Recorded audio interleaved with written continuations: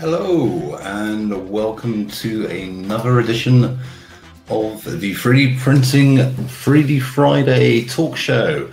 And today we are going to be joined by some fantastic guests. We have a great selection of experts to discuss today's topic, which is going to be distributed manufacturing.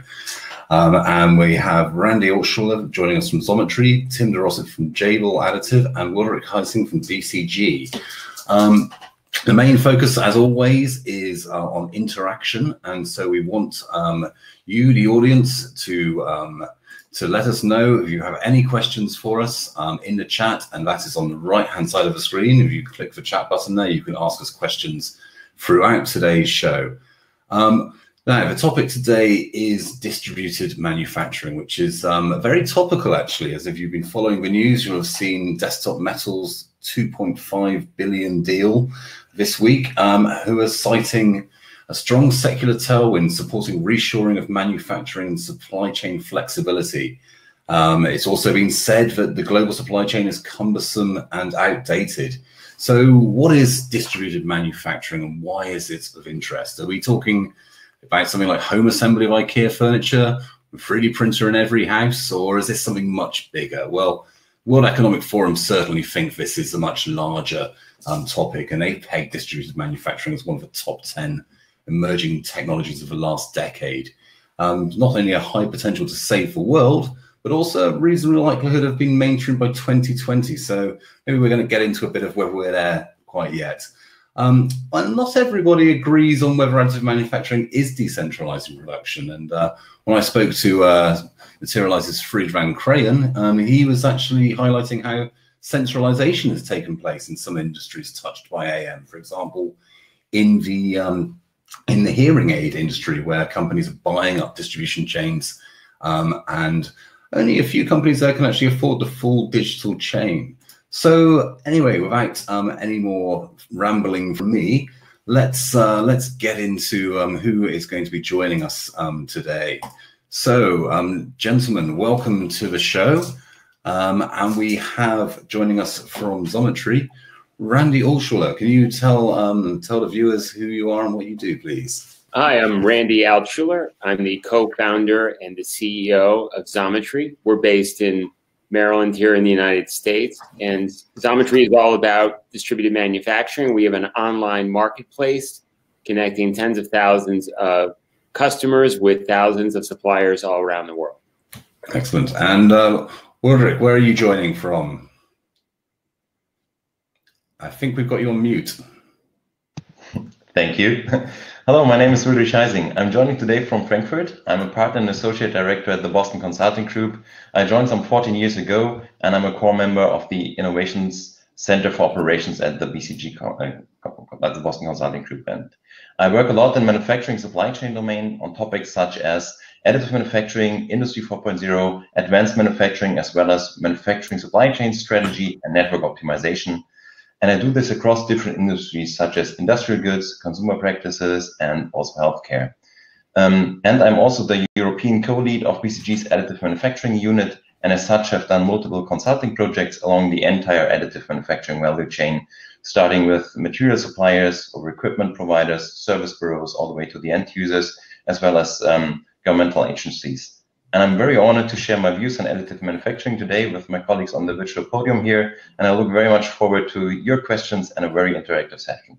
Excellent. I'm sure the audience will have plenty of questions for you on your specialist topics there. So, Tim, perhaps you can say a few words about Jabil Additive and what you do over there, please.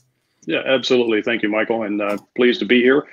So I am Director of Product Management with Jabil Additive, and where my role is really to work and manage. I own the relationships with a lot of the additive OEM equipment suppliers, and in addition to that, I help work with our team to identify any gaps in Jabil's capability. And you know, we see additive manufacturing in particular as being potentially transformative and a very, very big part of the future of Jabil. And just a word about Jabil, we're a large manufacturing services company, one of the largest in the world, in fact, and we have manufacturing plants, in about 120 plus manufacturing plants around the world, and on the range of 230,000 employees. So large footprint. Obviously, we're much larger than Additive. In fact, Additive is a small part of what Jabil does, but we really do everything from and manufacturing services, from electronics assembly, which is likely what we're known for, but we do a lot of mechanicals, whether it's in healthcare or in aerospace, automotive, and other regulated industries across a range of manufacturing technologies. So, very interested and looking forward to our conversation today, talking about how things are transforming and becoming more distributed. Yeah, and absolutely very well positioned to talk about the reality of distributed manufacturing. But I think before we get into that, I think it's very useful if we maybe just talk about what do we mean by distributed manufacturing? Perhaps we can maybe set some definitions up, understand what it is, and then we can get into talking about whether this is happening and what the challenges are around it. So with that in mind, Randy, would you like to tell us about what you see as distributed manufacturing, please? Yeah, so I think distributed manufacturing has some unique characteristics. First of all, it's decentralized. So you're empowering local networks of manufacturers to serve a national or even a global community. And it's connected utilizing the internet or digital manufacturing. So the long tail of the internet has hit many other industries, from retail to even the service industry, but it hasn't really touched manufacturing because it's much harder to connect manufacturing in local areas to customers that are a distance away or they might have different needs. Through technology, everything from machine learning to other advancements through 3D printing, for example, now that's possible. And that's really been some of the trends that are powering this trend for distributed manufacturing. Okay. Can you maybe tell us what do you mean by the long tail of the internet there? So when you think about if you are in retail, the internet now allows you to sell your goods online to customers that when you had a local business, and I remember when I used to visit my local bookstore before Amazon came along, growing up in New York City, you only could get what was available at that bookstore. And there could have been a bookstore that was in Michigan that had tremendous books, or even one that was in Paris or somewhere in Asia. The internet came along and it touched that local bookstore and allowed that local bookstore to deliver their books throughout the globe. That's happened true now in the service industry as well, where you can sell your services online, places like Upwork, etc. But it isn't happening in manufacturing because that's much harder to translate in a digital thread. Now you can do that. Gotcha. Tim, what's the Jabil definition? How do you see distributed manufacturing over there? I think you're on mute. My apologies. Thank you. Okay. I absolutely concur with Randy's definition, and I think decentralized, number one, connected, and number two, as Randy mentioned, and coordinated. And we think those are some of the key attributes of distributed manufacturing. And I think when a lot of times folks may think of additive as the key distributed manufacturing technology, when in fact, with the digital thread and the connectivity that that Randy mentioned as well, it applies to CNC. It could apply to injection molding. Certainly looks a bit different, but it's broader than just additive manufacturing. And at Jabil, we definitely are looking at that. And whereas Randy's looking out within the broader ecosystem, we certainly look at that as well and connecting a lot of different manufacturing. At Jabil, we're looking at that certainly and how to leverage that. But we also, given our 120 plants, we're working to coordinate, number one, connect and coordinate those plants so that we can shift production to the region where we have supply or where we have demand. So we look at it externally, but also really take a hard look at how we can maximize the utilization of our assets that we have on the ground in different regions. And Wilderich, does this, what the chaps are saying, does this tally with your experience at BCG? Yes, absolutely. It really resonates with my basically definition of distributed manufacturing, which basically for me is a decentralized manufacturing. And I mean, companies use a network of geographically separated manufacturing facilities, link them with leveraging information technology, and make sure that you actually print the parts or produce the parts where they are, where you need them. And especially in the additive manufacturing context, that means that you can localize production at the place where you need the part. So that can be as diverse locations as a battlefield or a hospital. And you can scale back on global supply chains, and especially in such a pandemic situation as we are facing at the moment, we have seen some global supply chains under threat and under pressure. So additive manufacturing gives you the possibility to scale back these global supply chains, have more regionalized supply chains. It allows you to scale back inventory levels and also reduce lead time, and finally also increase sustainability and the economic footprint there. Great. So I think, yeah, we've sort of really tapped some broad areas there of not only what distributed manufacturing is, but also why it's of interest. So I think let's get into now. Let's talk about the reality of this. So you know, I really want to know, how is this actually manifesting itself outside of these, you know, what maybe less generous people might call buzzwords, not me. 3D printing industry, we don't trade in buzzwords. We want to look at what's really happening. So, I mean, perhaps Tim, if you've got anything you can show us at Jabil to tell us like how distributed manufacturing really works in practice, away from the whiteboards, away from the theorizing. Yes, I have a graphic here that I can certainly share, and it's at a high level, but really I think a graphic that speaks to the idea of decentralization as we looked at our, when we look at our global footprint and our plants. And this is for the additive manufacturing network, and the idea being that we can have a design engineer in one location work through the design for additive manufacturing. They can work through prototyping, perhaps in a different location, or even in the same location, as often is the case.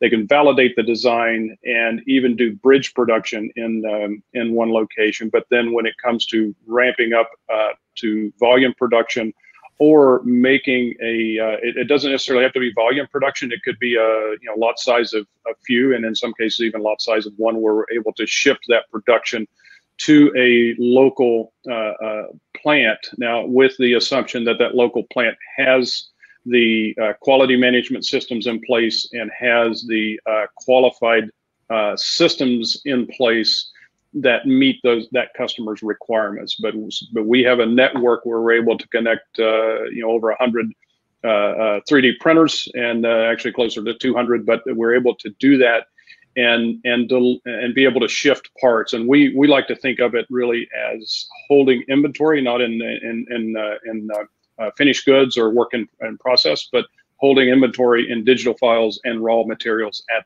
the plant. And another example, in addition to being able to shift end-use parts, design and develop and shift end-use parts to the region where the demand is, we also are really leveraging additive manufacturing to produce tooling, fixtures, manufacturing aids that help support our operations. And we're doing quite a lot of that, and that's very helpful because we're able to design and upload a file for a particular function, and all of our thousands of engineers across our plants have access to that and can download it and print it on their within their site. So hopefully that helps. Yeah, absolutely. And is this a recent thing for Jabil? How long have you been doing this? We've been on this journey for a little more than 4 years, and really over the last 2 years ramping up, putting, we've been, and at Jabil, we've been using 3D printing and additive manufacturing for over a decade. In one example, printing metal injection or molds for injection machine equipment with conformal cooling, and to increase the cycle time of the molds. So we've been working, and certainly within prototyping, we've been using 3D printers and for well over a decade in that space as well. But we've been on the journey for the last 4+ years to really try to drive adoption across Jabil. Before I ask you, Randy, the same question, I'd just like to remind the viewers that we will be taking Q&A in each section. So please do let us know if you've got any comments, observations, or questions for the panelists.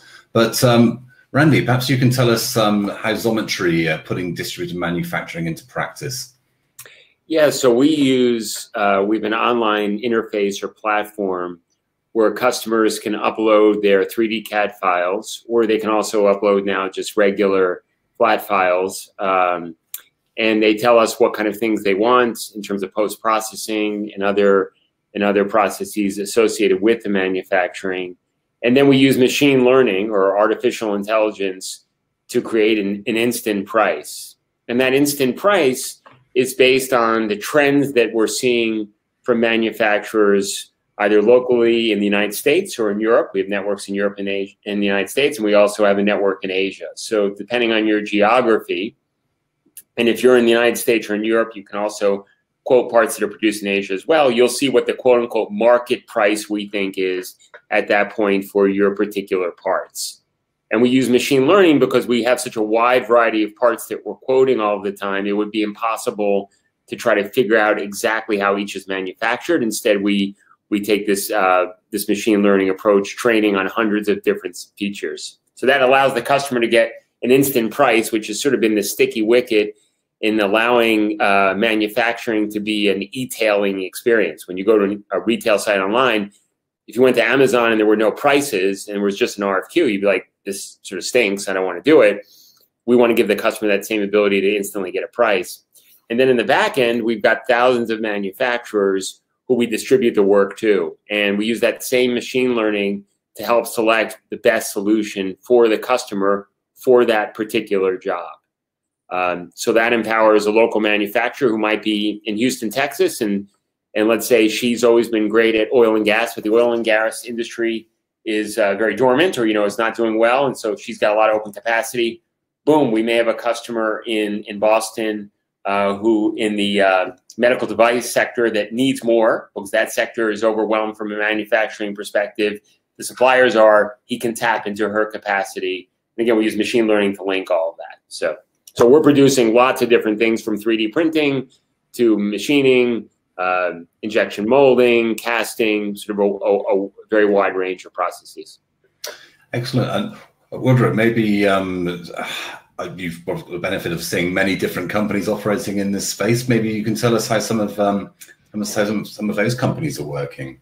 Sure. So actually, I've seen huge advancements towards having a decentralized production in place. Just recently, I've visited the factory of an iconic Italian sports car manufacturer, and they actually equipped their factory with 3D printers to print tools, jigs, and fixtures right along the assembly line. Before, they used to have a central sourcing department that would then supply these tools, jigs, and fixtures basically centrally to all the different plants out there in the network. And that was a tedious process. It took time, and also it was quite costly, actually. And now you don't need to wait for expensive spare parts. You just go off and print them.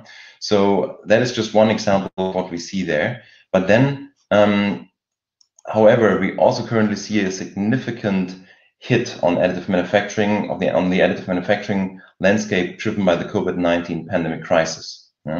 And I hope you can see my slide here. So there basically, additive manufacturing is hit on 3 dimensions. The first one is that end users are struggling. So major additive manufacturing end users, such as aerospace or automotive companies, have been hit hard by the economic downturn. And also business from healthcare industry has suffered. The postponement of many elective surgeries has led to lower demand for printed implants, for example. The second element what we see today is that specific additive manufacturing applications see lower demand. So across industries, cash-constrained companies have slashed R&D budgets. And the reduction of R&D activity has a direct impact on additive manufacturing and the additive manufacturing market, because the technology still is today predominantly used for prototyping purposes. And thirdly, additive manufacturing players themselves are cutting down their costs. And cost-saving initiatives at AM players will likely hit also their R&D budgets, slowing down technology development. And consequently, these companies will not develop new applications as quickly as anticipated.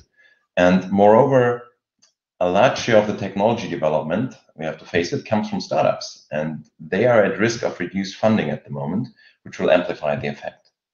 However, I don't want to paint a very dark picture here. I think if the players in the industry follow a clear value imperative to maximize the value for the additive manufacturing user, I truly believe that the COVID-19 crisis that currently massively hits also the additive manufacturing industry will not have a lasting effect. So we will rather see a V-shaped recovery that brings us back on the original growth track rather quickly. Okay, so we've got some questions coming in as well for the panelists now, so please keep them coming. Marie Thibault would like to know, Tim, can you tell us which type of parts are you producing in distributed manufacturing? Are these in metals, plastics, tooling? What are you doing? Yeah, so first of all, we're doing we're utilizing additive manufacturing across the spectrum from metals to polymers and composites. However, due to the nature of metals additive manufacturing, it tends to be more capital intensive, and the metal printing portion is a smaller piece of the overall part, because there's always going to be post-processing, typically machining, hardening, a fair amount more post-processing for metals parts. So that lends to be, I think, more cost effective for larger programs to have those assets in place. Whereas on polymers, it's we're applying distributed manufacturing for polymer parts. Certainly, as Wilderich mentioned, the manufacturer having printing tooling fixtures, manufacturing aids right alongside the production floor. We're doing a fair amount of that as well. So. Yeah. Great, good stuff. And I think this is probably a question for you, Randy. So Gerardo Ortiz asks, how does a shop with machines and quality systems, say in Latin America, join a distributed manufacturing network? Is that something you can help with or you can advise on? Yeah, so unfortunately, Xometry right now is not in Latin America, but there are many Xometry springing up throughout the world. So we have competitors on every continent. So I would just urge him to Google, locally. I don't know where he is in Latin America, but to Google it, and there are many folks there. Or, there's some great technology out there that'll enable you to build your own network. And particularly on the 3D printing side, there's a lot of software tools off the shelf you can get to help with instant pricing. But there are other tools too. So he could be the first in Latin America, and that'd be exciting. There's a business opportunity right there. Yes. Okay. Another question's just come in from Justin Nussbaum, who asks, what are the current limitations in AM you have to struggle with or find workarounds for? Perhaps QA, materials production, speed, post-processing, etc. Well, yeah, I'd say those are all kind of all areas where the industry's learning every day on this and getting better. But is there a particular limitation that the panelists sort of think of? It's not directly relevant to this, but yeah, I can maybe Michael, if you don't mind, jump in and sure. Take a shot at that. I think those are all good areas that you need to work through, and obviously, from our view, it starts with materials. So the materials have to align with the application. What are the temperature range? What's the strength that's needed, and things like that. And we have seen some limitations there in the past, although that's changing. More advanced materials and more engineered materials are coming online. In fact, we have a team that's producing engineered materials specifically for additive.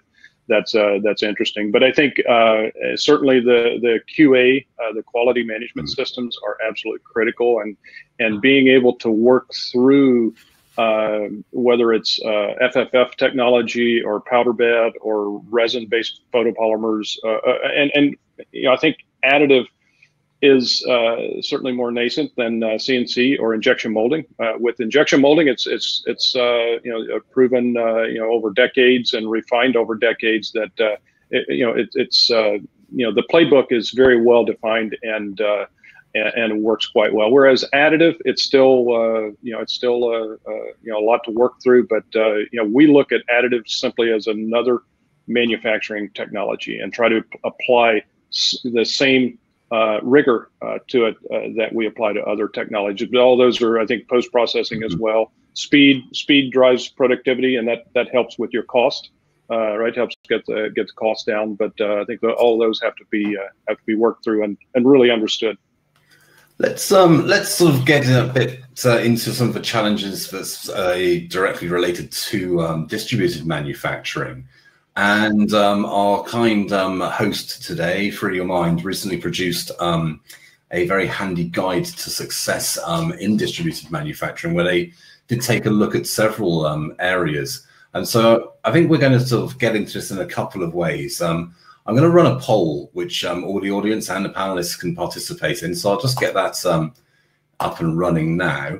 And then I'll just take you through some of these different challenges we see, or Free Your Mind if I spent a lot of time identifying these. So the first one they talk about is how to improve supplier transparency through streamlined communication. So this is where we're dealing with situations where teams are compartmentalized, departments are operating in silos.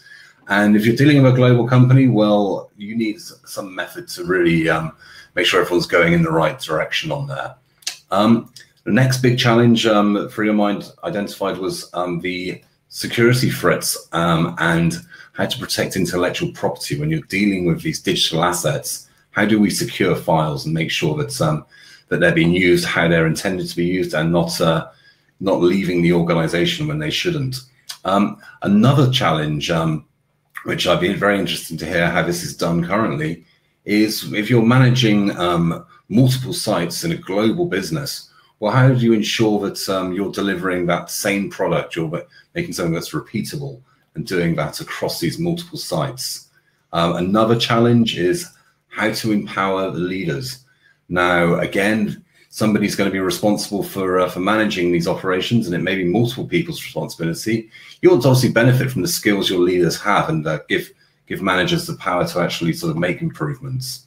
And the final challenge that I think really ties all of these together is IT infrastructure. I mean, you can end up with a very bloated IT system if you're not careful trying to bring all of this technology together and even getting the machines to talk to each other. So I'm going to leave the poll open for a little bit to allow everyone a chance to actually sort of cast their sort of vote on what they think the main challenges presented there. But I'd be very interested, Wilderich, perhaps you could give us your thoughts on what you think the main challenge might be.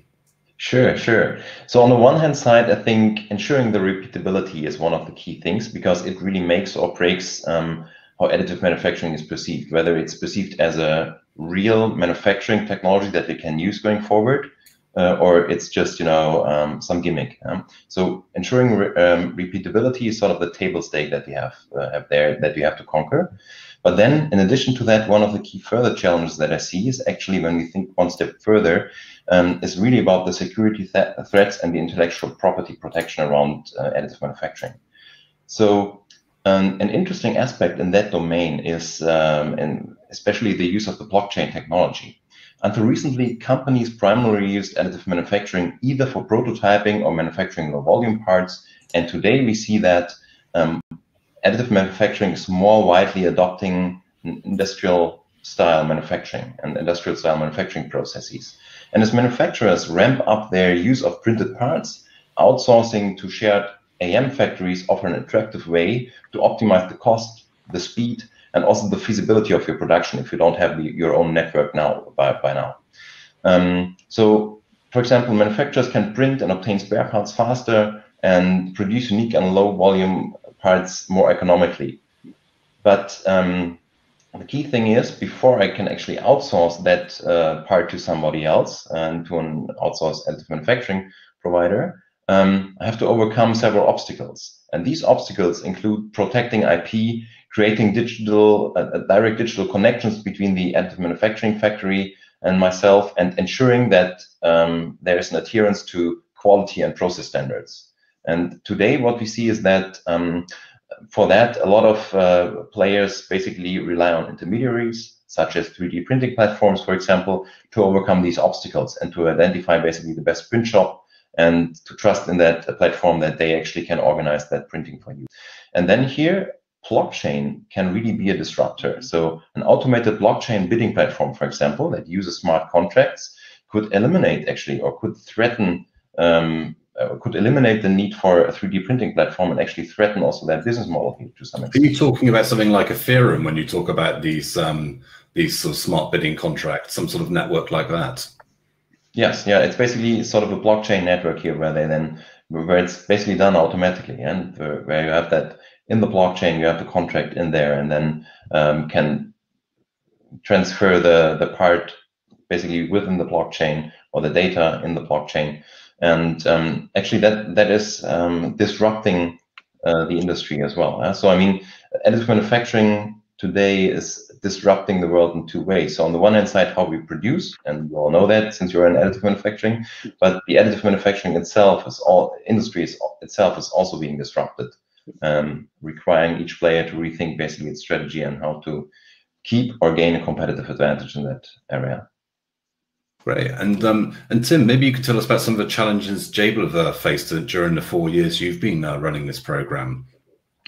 Yeah, well, I think that certainly the some of the complexities that go with fairly new technology being applied into manufacturing. I absolutely concur with that. I think the quality management systems are absolutely critical for the site, and then working through the validation of the printer and the capability of the printer and all the post-processing steps. So it's we look at that. We first start with understanding what industry are we serving, or industries, and what are our customers' specific requirements for this application and this program, and we need to be able to scale the quality management system to align with that. We do everything from implants, where it's very rigorous, very stringent quality management systems around 13485 and FDA approval, all the way to parts that go into consumer electronics. While the end user has very stringent requirements for those, and a lot of it sometimes revolves around aesthetics. But it's not a regulated industry, for example, right? So whether it's 13485, whether it's AS9100 going into aerospace, or IETF for automotive, is really looking at what are the regulated industries, what do they need, and then what does the general industry need. And we remind ourselves every day that often if it's not going in the body, or if it's not going on a plane, we can scale back, but really have the appropriate level of quality management systems in place is absolutely critical, because if you overburden the production, you're not going to be financially viable or economical. And so it's a balance, right? And then I think intellectual property is we don't, Jabil doesn't have products necessarily, but we make other people's products. So we are, responsible for handling and managing the geometries and our customers' IP. So we take that extremely serious, and it's a big responsibility, but we really look at that and understand that for Jabil to continue what we're doing and to be able to grow and expand our customers' intellectual property is absolutely paramount that we protect that. Yeah, potentially a real reputational risk there if there is exactly. Yep, absolutely. Randy, perhaps you could tell us about the Xometry experience and the challenges you've sort of seen and helped companies overcome. Yeah, so I think this is a great list, and it's all super relevant. And I appreciate particularly the other panelists, their perspectives. And for additive, I think some of this is more relevant than for others. But I think the biggest barrier right now to distributed manufacturing, if you want to get to real scale and you want to move beyond prototyping, is definitely the communication. Because the devil is in the detail in end-use production. And historically, you're used to either having a local relationship. So literally, you're going to visit the local manufacturer, you're standing with them and showing them the specs of your job. Or they're so tightly integrated, you have that traditional supply chain where there's that tight integration that you've worked through the product with them. You've done, test run, first article inspections. It's been an ongoing process. It's been a marriage. And that's developed over weeks or over months with many phone calls or visits or or online chats, whatever it might be. If distributed manufacturing is going to be an agile way to quickly produce thousands or hundreds of thousands or millions of parts, you have to somehow replicate in quick time that level of detail and communication. That is really tough. And that's where we invest a lot of people. So Xometry's got, almost 400 people. A lot of our people are about facilitating the conversation between the manufacturer and the customer. And that's where we also invest a lot of our IP or our programming time to try to make those online tools more and more efficient as well. I think that's a barrier that has to be overcome for a company to say, I'm going to produce my product somewhere else and I'm going to order it online and I'm going to do that all through a digital thread. These other things are critical. The security, all these absolutely underpins it, but I can't even get to that spot if I'm not comfortable that person knows what I want, and there's a lot to tell them. So that is the single biggest issue that we see and that we work the hardest on. These other ones, again, critical, but that's sort of the table stakes. So do you think then the 2020's pandemic and the fact that now a lot of us are working remotely or working from home, do you think that's hastening the trend towards distributed manufacturing?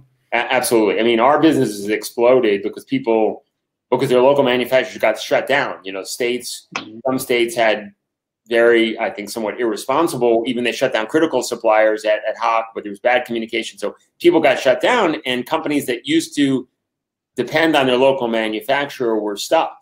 Or we have suppliers in China. We had customers who were only using China when China first got shut down.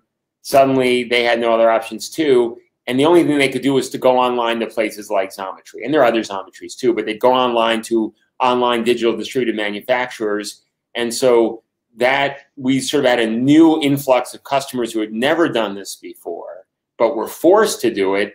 And we were learning. We're learning now, hey, they're not as savvy as the first adapters.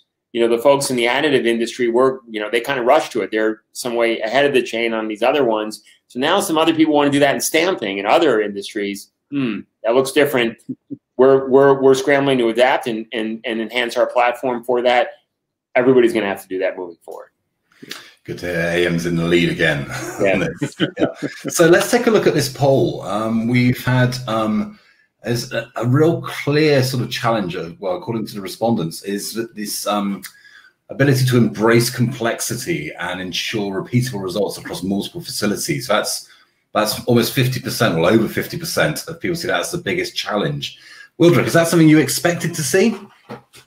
Yes, actually yes, because whenever I speak with also maybe the more critical people around additive manufacturing, then this is one of the first things that come up, because they say, well, the quality is not so good. I print a part one time, then I print it a second time, and it's not the same quality. Yeah, so this is one of the key things that we have to work jointly as an ecosystem, basically toward to it, that the repeatability is there, that one part is like the other when I do print it, and especially in industrialized manufacturing context, I need to have that reliability. Once I come over this threshold of having actually a good quality system in place, and Tim mentioned that already, that you're working intensively on that one. Once you have this in place and you can actually ensure the repeatability, that will be really, and make sure that every single part is the same, then you can actually really jumpstart into the next basically industrialized age of additive manufacturing.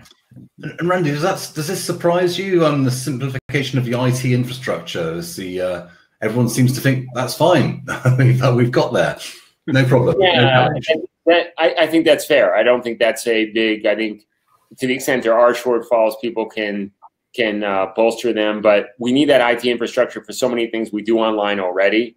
So people are already investing in that. That's not unique to distributed manufacturing. So I think that's a given now for any company that wants to succeed. So, and Tim, polling also rather low is the challenge to protect intellectual property. So people seem confident that this is being addressed. Does that sort of seem reasonable? Well, I think a number of these, like the IT infrastructure, empowering leaders, any type of change management. Yes, of course, you're going to have to do that, and change management is difficult, and IP Yeah, I think there are tools in place. I think largely a lot of this is also table stakes. If you're really going to succeed and thrive within distributed manufacturing, of course you need all of these. As far as which could, likely is, which is the main challenge, I would concur with the poll at this point, that it is the repeatability of and the complexity. And as I said, we look at additive manufacturing specifically like another manufacturing process. So we look at it and say, and it's interesting when you look, not to pull on additive manufacturing, but I think it's relevant to the conversation. And when you talk with the OEMs and the companies producing the additive manufacturing equipment and even materials, it's very interesting conversation when you're engaged with someone who comes from a manufacturing background. And where additive companies that have spun out of, they're doing something in parallel in manufacturing, and then they move into additive. They have a completely different mindset than someone that has grown up maybe out of a university and developing technology and built a platform. Maybe it's suitable for manufacturing, but it's a different mindset when you have conversations with them about overall equipment effectiveness, mean time between failure, et cetera. And it's everyone is, the companies that are going to be successful have to get there and have to be looking at it no different than a CNC or injection molding machine or any other technology. Okay, I mean, talking about the sort of the wider network there, we've got a question from Garrett Lewis, who's asking for the panelist perspective on what is your view on machine learning as a tool to improve machine performance across such a network? For example, finding the best initial print parameters. Who'd like to tackle that one? I can take a stab at it. Certainly, we look at machine learning, and but I guess it's to what degree and how deep you go with that. I think initially, particularly within additive, machines are the point of monitoring the machine uptime, the material consumption, and really allowing that to feed back into our cost assessments or assumptions to be able to validate that. That's kind of at a very basic level, and then from there, you can go up and look at further optimizing that the equipment, and we're for additive, we're on the early stages of that, but we certainly see machine learning overall across our manufacturing technologies as something that we really need to determine how to leverage, and yeah.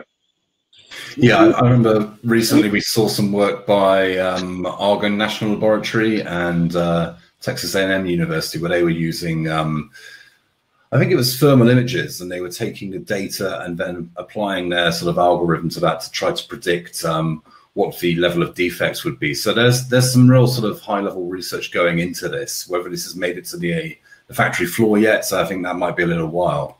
I think just to jump in here, so we don't do this. I mean, we use machine learning more on the pricing side versus this, but there are companies that are focused on this exact problem. So this is a great question, and I think even the PLM software companies are also from Dassault and Autodesk and PTC.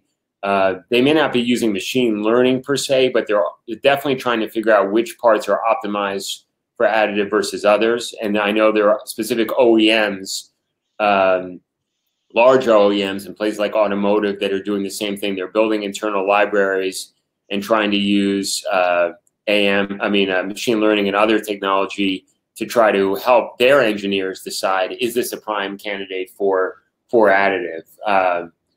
On the machine level, probably not, but just those parameters around whether or not the part fits it, that's where there's a lot of focus right now. So I think it's smart, and I think the person Garrett's question is a good one, and I think people will get to that level as well through these distributed manufacturing networks. Yeah, Randy, if I can jump in, I would agree. I think there's a lot of work going on the front end around simulation, part selection, and that's a big problem, to be able to identify and select a part that's suitable for additive. If you have a library of hundreds of thousands of parts, being able to select which parts might be suitable for additive, that could be an onerous task. And you have dozens of engineers on that task, whether as if you have an automated process that can select parts and at least kick out the high likelihood, and then they can have a couple of engineers focus on those and carry those forward. So, yeah, I think that's some really great work being done there.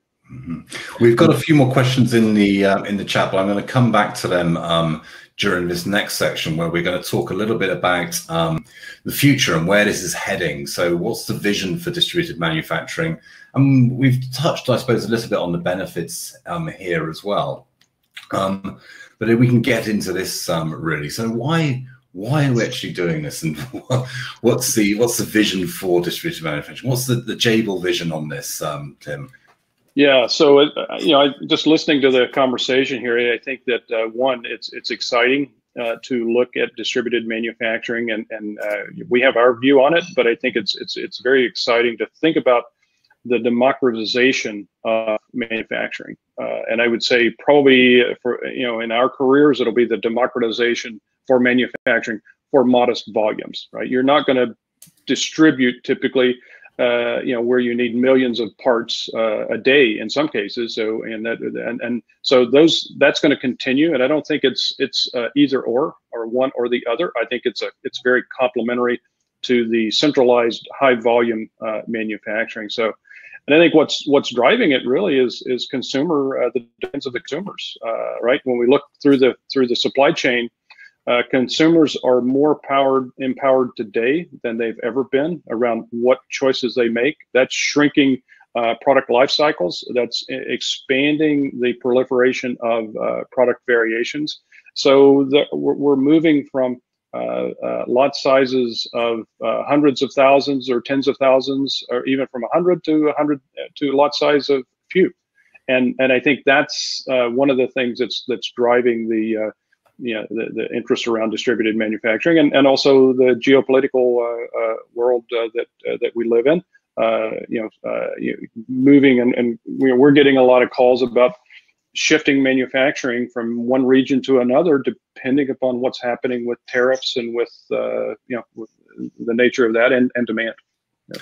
I think tied into that, one of the viewers, Anthony Cami, has said a question which is relevant to what you're talking about there, where they're asking, do you feel the main limitation to the wider spread of distributed manufacturing is on the technology side or in the conceptualization of products?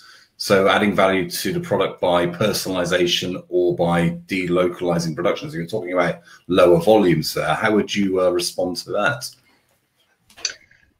Yeah, well, I think the technology, particularly around additive, is being able to, and I guess the main reason that we continue to dwell on additive, largely it's a fixtureless manufacturing process, right? You don't need tooling like you might in injection molding. So you can produce parts quickly and few, and produce those across the same, and ramp up the volume, and the cost per part's going to remain relatively flat, right?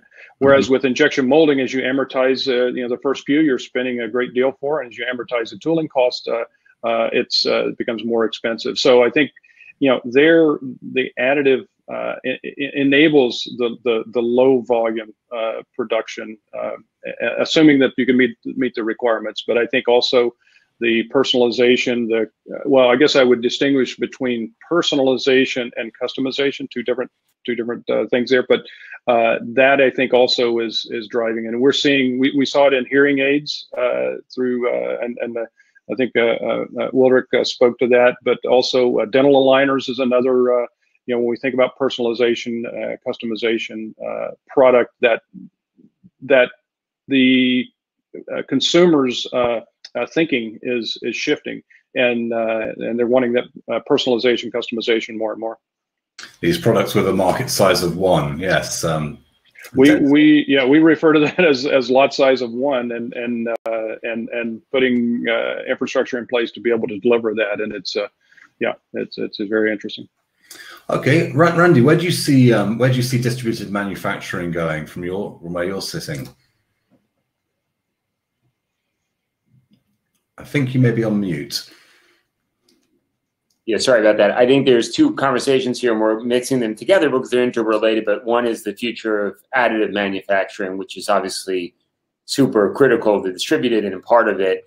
And I think, you know, the comments from Tim, and I think those are spot on about a lot of that.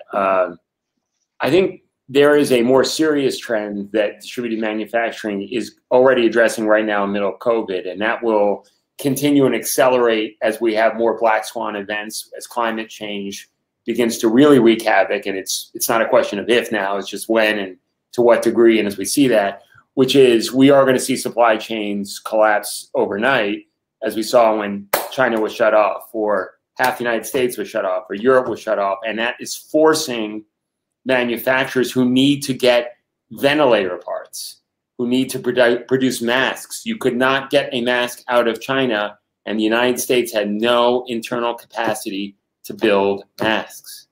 And and this is not just in mechanical parts, which we focus on, but it's for the chemicals we need for testing and other things like that. These emergencies, these global emergencies, which are going to accelerate, not decelerate, require things to be made. So everything we do every day, you can all be virtual at home, but everything you're doing is empowered by something that was manufactured. And if we can't depend on our traditional supply chain because continents are shut off, or countries or states are shut off, distributed manufacturing is your only outlet. So it will become pervasive. I'm not sure it's going to be additive. I mean, I think additive always plays a role in it. I think there are serious, and we talked about them, from materials to speed to cost. And I think Tim's comments about, and this is where Jabil's so good, because Jabil knows all kinds of manufacturing. So when they brought in additive, they understood what an engineer worries about or thinks about, or a buyer thinks about, or an end consumer. And I think if additive is really going to catch on, you have to make sure all those opinions are brought in. Because when you go to we've had customers come to us, big companies, that bring us a library of 1,000 parts and say, we want to 3D print these, tell us. And when we tell them the price and the lead times, they go, this is insane. So we need to learn all that. But I think regardless of that, and I think additive will play a bigger and bigger role, distributed manufacturing is to a certain extent going to save our planet. We're going to need it to get through these giant hurdles and trials we're going to face, and we've already faced. Michael, I think you're on mute. You're on mute. Michael, yeah.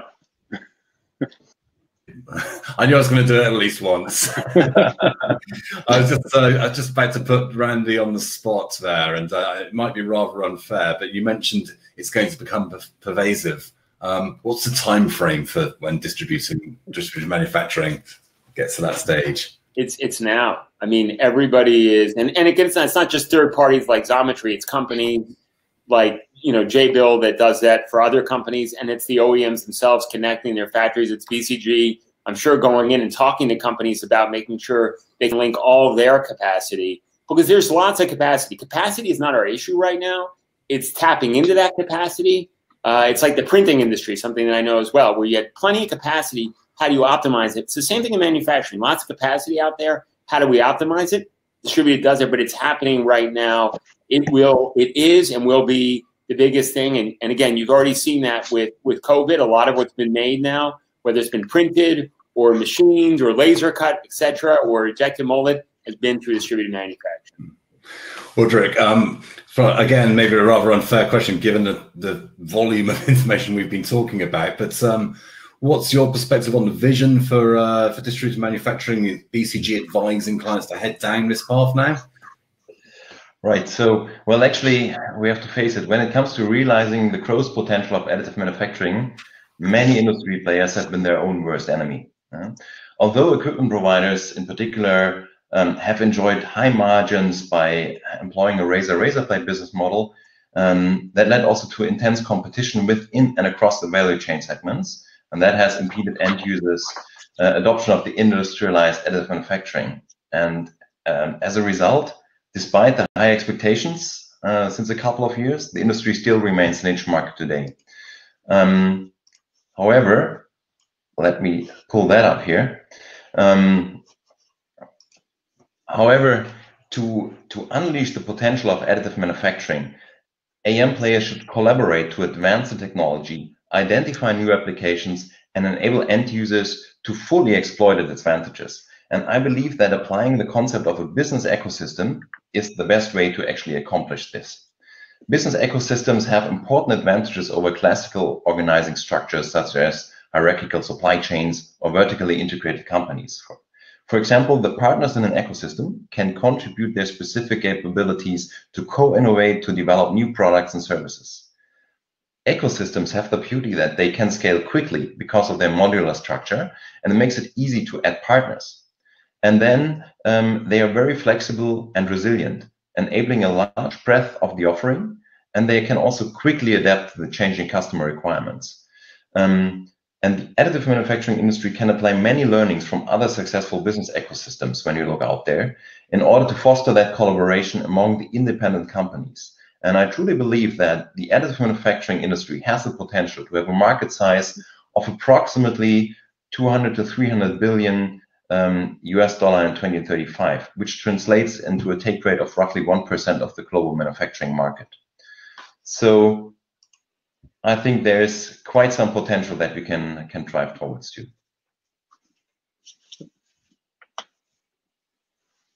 Michael, I think you did it again. I keep doing that now, right. I was just going to take a couple of quick questions. One for you here, Tim. How's Jabil ensuring repeatability today?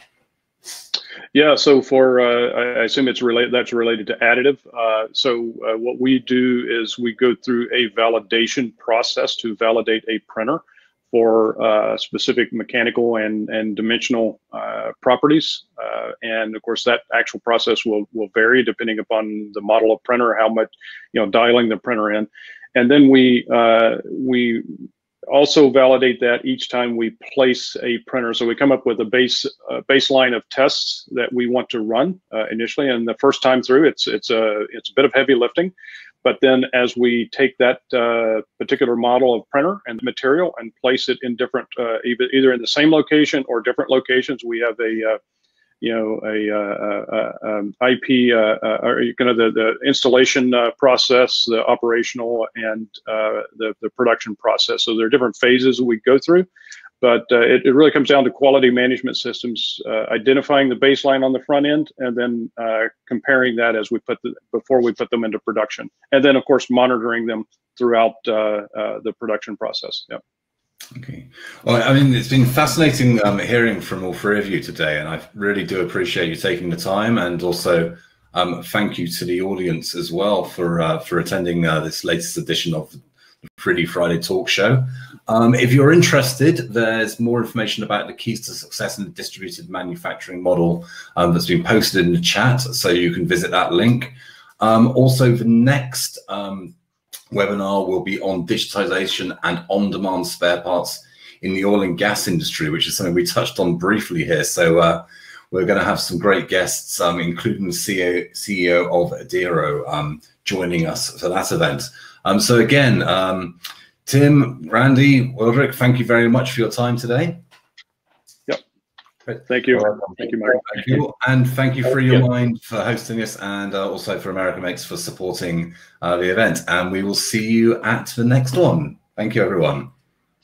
Thank you. Bye-bye. Thank you. Goodbye.